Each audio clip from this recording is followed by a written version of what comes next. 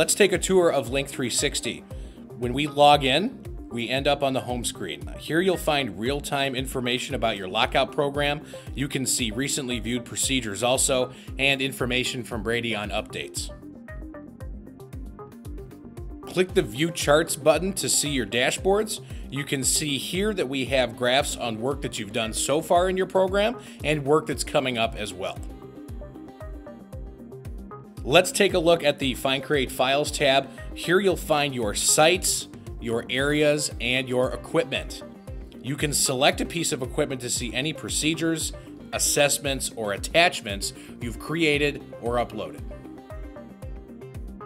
Some users will have set up an admin tab. Here we'll add users to your site, set up their permissions, and build out our sites, areas, and equipment.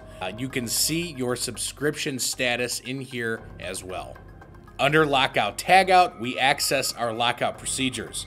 I can write a new procedure, see what's been routed to me for approval, or what's out for review.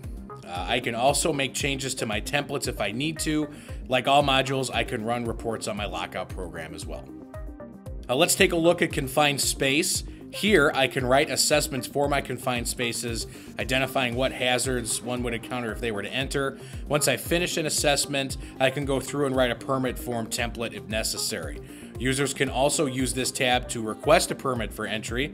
They'll use the form that you created on that specific page. Again, we are able to edit templates in here and run reports.